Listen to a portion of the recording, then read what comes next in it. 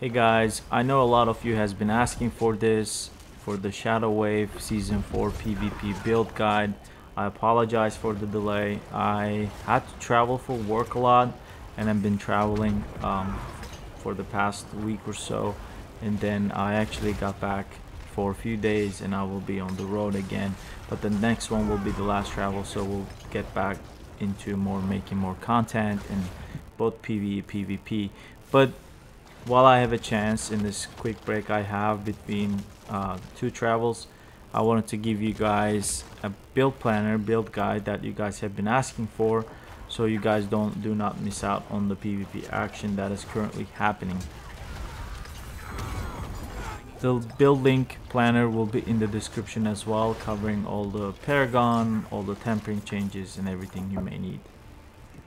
Gonna try to make this video as short, as quick as possible, getting to the bottom of the things that I want to share with you guys. Gonna go over the gear here real quick. You can check out the stats here, but the stats that we really want is cooldown reduction, as much as is possible, as much as maximum life as possible. For our tempering, we are defensive option. We're gonna go with the blood mist cooldown reduction.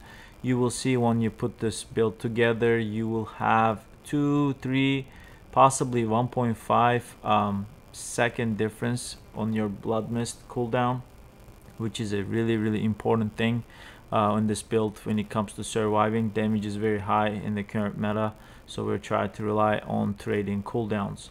But you will see this common thread: cooldown reduction, maximum life, intelligence. And for the first aspect slot here, for the defensive aspect, we are running hardened bone, quick and easy, 25% damage reduction. On chest, we are running explosive mist aspect to reduce the blood mist cooldown reduction even more, and as stats, again, max life, intelligence, and we have ranks to blood mist here to get even more cooldown reduction. Temperings, ones that I didn't touch yet, the ones that do work for us in PvP that we do care about is curse duration and the creepify size. Both are okay. Wish we could use tendrils, but people are mostly unstoppable, so we don't get the benefit from that as well. But these two are most available ones for us to use on that slot: the creepify size or curse duration. The creepify size, you only need 2 on the gear. It will reach the cap, so you won't get more benefit if you put more than 2 on your gear. So make sure you have some curse duration and the creepify size, and you balance these out the way you like it. On glows, we are running tidal aspect, blood wave fires 2 additional. This doesn't buff the damage, has nothing to do with our shadow wave damage. However, it helps us generate 2 more shadow waves as well as more blood orbs, and that helps us a lot in the fight without saying.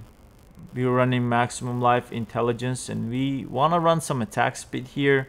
You may ask why we are running attack speed here. Is that sometimes we get animation canceled, especially if we get CC'd, or we want to be quickly take advantage of some of the opportunities where you see opponent has their shouts down, opponent has their perma flame shield down, and in those moments wave has a weird animation, so the more attack speed you have, it actually helps casting the wave better, going into blood mist better, even just running bone prism better.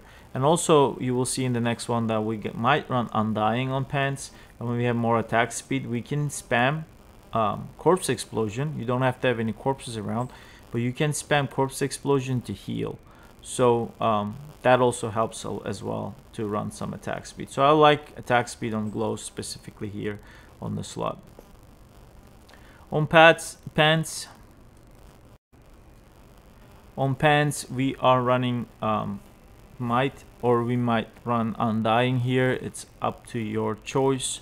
Some fights you might want to have more DR, some fights you might want to have more healing and sustain. So be the judge of the fight and then see which one you like better. The both are good options, and like previous example, that extra attack speed actually helps. And as far as stats, we're running max life, intelligence, armor.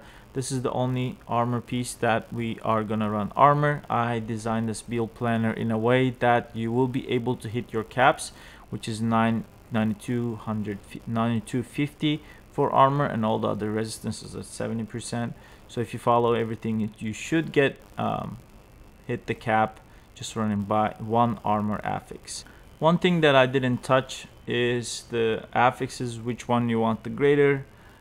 Here in the planner, I wanted to keep it realistic. Maybe you may not be able to get 2 greater affixes or 3, so I just put 1 must greater affix. You may say on the helmet, for example, it's on cooldown reduction.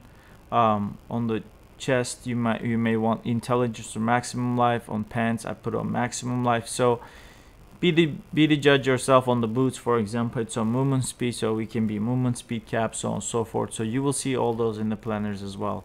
But going back to it, in the pants, this is what we are running on pants. And on the boots, going down, it's freezing a little bit. Yeah, on the pants, we are running metamorphosis, movement speed, like I mentioned, intelligence, and maximum life. We're gonna run as tempering, you're gonna run another movement speed and curse duration as well.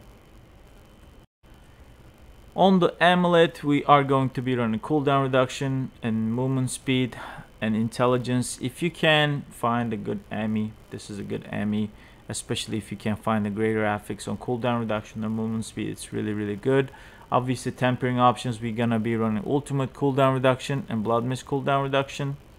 On the rings, we are going to be following a similar fashion: intelligence, damage over time, maximum life, desecrated ground, ultimate cooldown reduction. All damage instead of damage over time does give you a bit more damage with the damage over time abilities. It's double dipping. However, I was expecting that to be fixed after the PTR. It didn't. It still went to the live server, and maybe it will get hot fixed, and the difference is not as significant. So just me, I'm running damage over time. The damage difference is not significant, and in case if it gets patched, I do not want to deal with finding extra gear to make up for that damage loss. But it's up to you. If you want to run all damage instead of damage over time on your rings, you can do so. As our aspects, we are going to be running blood orbs, reduce ultimate cooldown, fast blood, which is one of the must-have aspects. Other one is going to be are damned. This one got buffed. It doesn't need both curses anymore, so it's a really no-brainer. Again, all the same stats, all the same tempering options. And I don't know if I mentioned, but on the amulet, we are going to be running our ultimate shadow to boost that base damage 166k even more. On the focus, we are going to be running a curse touch to have maximum uptime of vulnerability. You can change this with elements to get a little bit more damage if you are okay with your vulnerability uptime, because we have bone prison and decompose.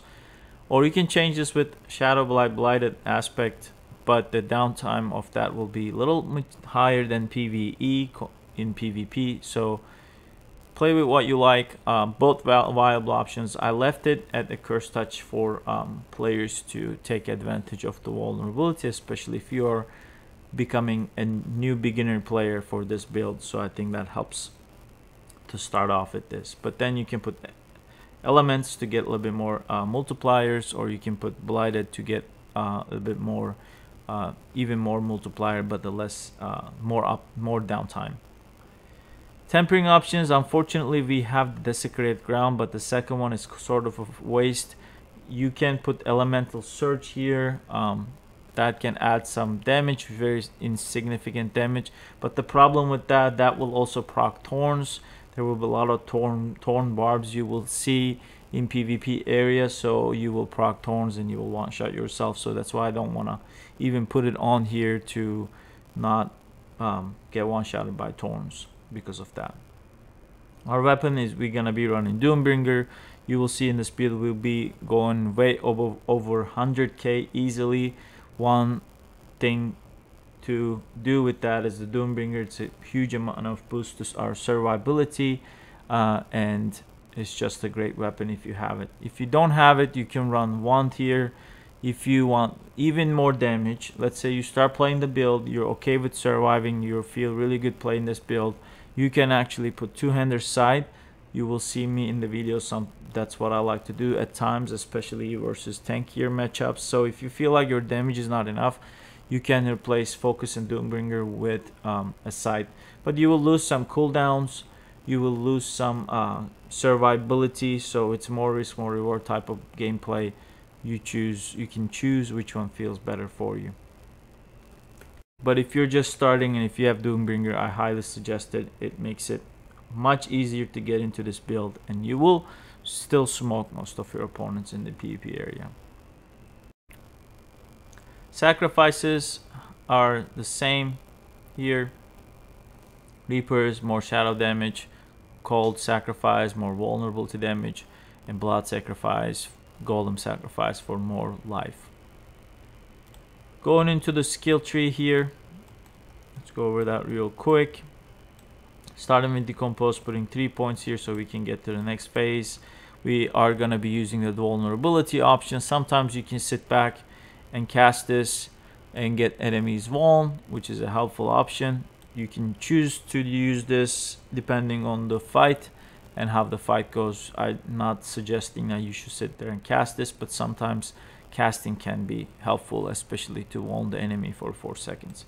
We are running Heaved Flesh to generate corpses. We don't really benefit from it as much as well, because especially the Decompose is bugged interaction with the Heaved Flesh. However, sometimes we do generate corpses with the Shadow Wave, and since we are casting Shadow Wave a lot, we do get that benefit at times, and we need to spend these points to get to the next cluster. So it is kind of the way it is, and it's still not a dead passive. So going to the next one, we are taking Blood Mist 4 ranks here, creating corpses here, so that works out really well. We are getting our Blighted Corpse Explosion just to have more area of denial, and Lucky Hit procs to get cooldown reduction, and then Consume Corpses. We have our Bone Prison. We're putting 5 points into here, reduce the cooldown as much as possible. This is also gives us a cooldown reduction, which is very nice, as well as it's gonna help us vuln the enemies inside for 8 seconds, so which is highly valuable there. We're putting Grim Harvest. We're not using any essence in this build to get to the Field by Dead. As we go into Mist, we are going to be activating this, and as we consume corpses, we are going to be activating this to get some more multipliers. We're taking all these passives, obviously get more damage reduction, some movement speed, as well as more multipliers to and when the enemies are cursed. And we're taking our Decrepify.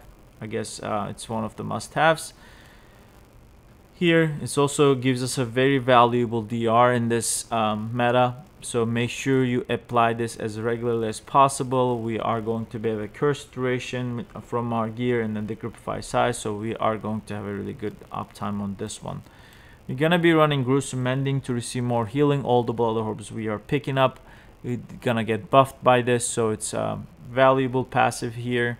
And then we are putting just 1 point in Transfusion, just because we have an extra point. It will sometimes, very small chance, but it will cast Blood Orb when we shoot the wave. The wave itself will still be a blood damage, so it will generate a Blood Orb. It will have a chance to generate a Blood Orb for us.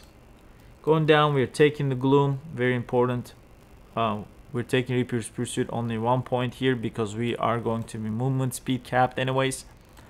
We are going to be taking Crippling Darkness here, just 1 point to help with us Shadow Blight first of all, and the second of all, sometimes it is important to get that CC chance here and there.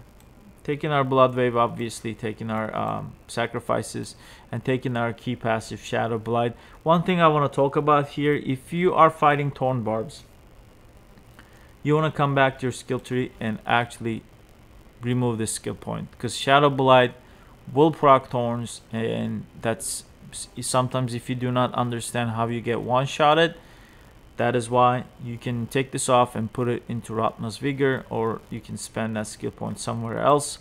But yeah, if you're fighting a Torn Barb, you do not want to have this passive on. Hence why I have changed some of the build. I was running Spiked Armor to get the armor cap. However, running into Thorns, this skill has Thorns in it, So their thorns proc your thorns, and you end up one-shotting yourself. So if you're fighting thorns barb, you do not want to run this passive as well. You will see the Paragon board here. I'm not gonna go into node by node. This is, I call it a starter Paragon board.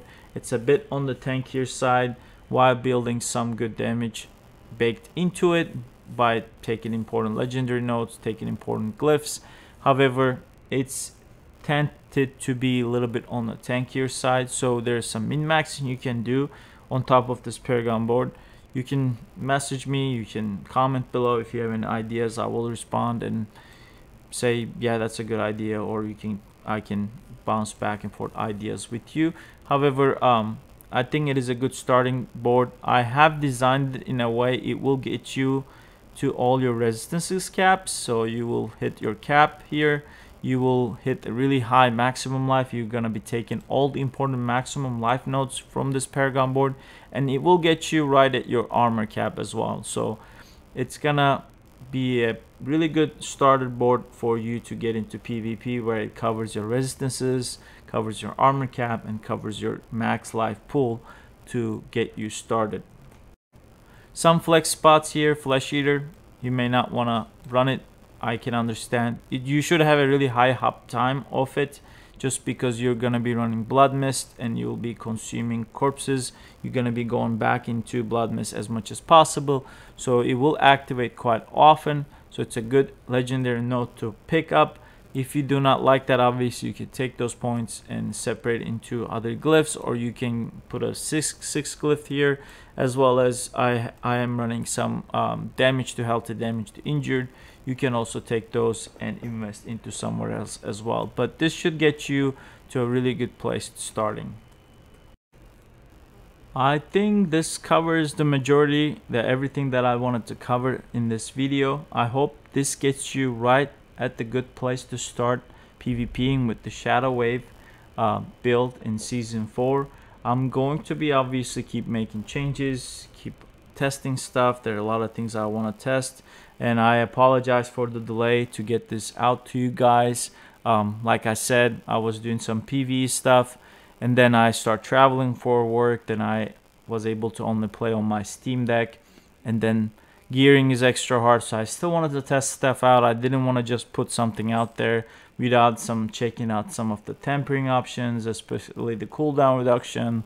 I tried some dodge stuff, and I think this build planner is gonna be a really good place to start, and gonna be a very not fully optimized maybe just yet. There might be some things to change, especially on the Paragon, on the gear, and improvements here and there, but as a starting guide, it should get you to a really good place where you can jump into the PvP zone and enjoy quite a lot. So hopefully that is my wish. With that being said, I hope this was helpful. Again, thank you so much for being patient. I tried to respond to all the comments while I was gone. My Discord server is active. You can join there as well, and a lot of folks have been sharing ideas there back and forth while I was being busy. So really appreciate you guys. I have a few more traveling to do, but after that I'll be back in full sprint, so there will be a lot more videos and guides to cover as well, and I hope to see you guys on the next video. Cheers.